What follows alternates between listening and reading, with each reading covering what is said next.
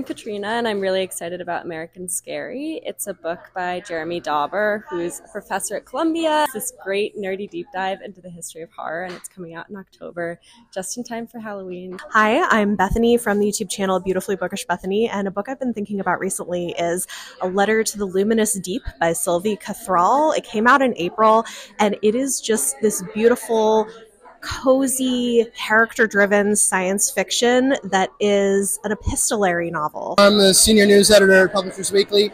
Because I'm not on the review side, I get to read whatever I want. So recently I've been rereading some 14th century romances by Chrétien de Troyes.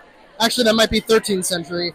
But I also read a fabulous book, Three Shades of Blue, and it's a history of jazz centered around Miles Davis, John Coltrane, and Bill Evans, three geniuses who came together on what is arguably, certainly the author argues, is the greatest album in the history of jazz. I'm Giovanna. I'm really excited for The Wilds by Louis Bayard. He's the author of Courting Mr. Lincoln and Jackie and Me, and The Wilds follows Oscar Wilde and his family through the trajectory of his trial and their forgotten history. It comes out in September. I'm really excited about it.